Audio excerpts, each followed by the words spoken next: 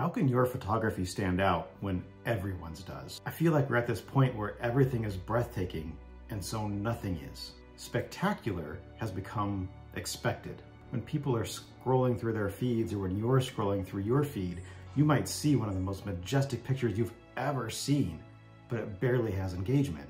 Why? Because people expect it now. The bar for what people react to has become so high that it's very difficult to produce an image that really stands out these days. And I think that's why a lot of people are switching over to AI generated images. I have thoughts, check those out.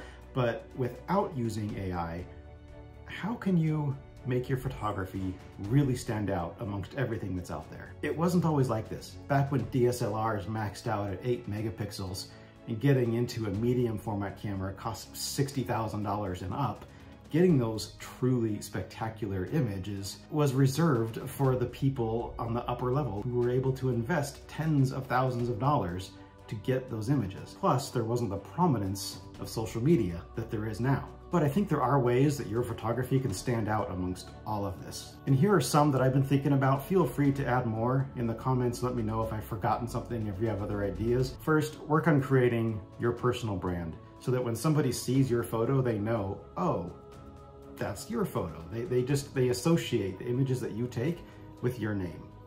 And it takes some time, and it's not gonna happen right away, but the more and more you present your style, the more and more you're gonna be recognized for the style of work that you create. Secondly, tell stories.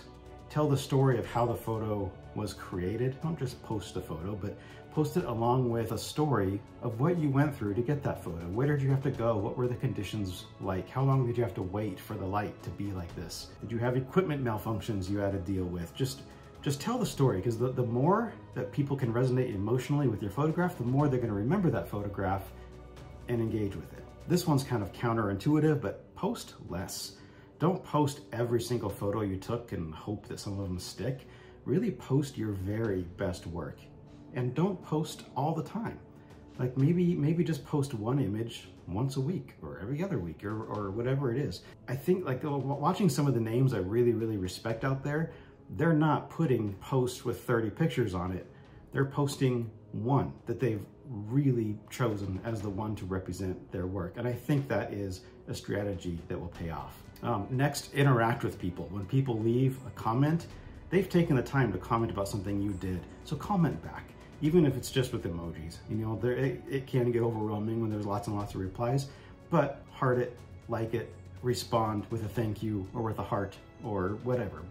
But I think everybody who responds to our work deserves a personal response from us. And that goes a long way. And then next time that you post something, they know that they have this personal connection with you and they're more likely to engage. Next, if you have the opportunity to go get an epic picture, take that opportunity. Take adventure opportunities when you can.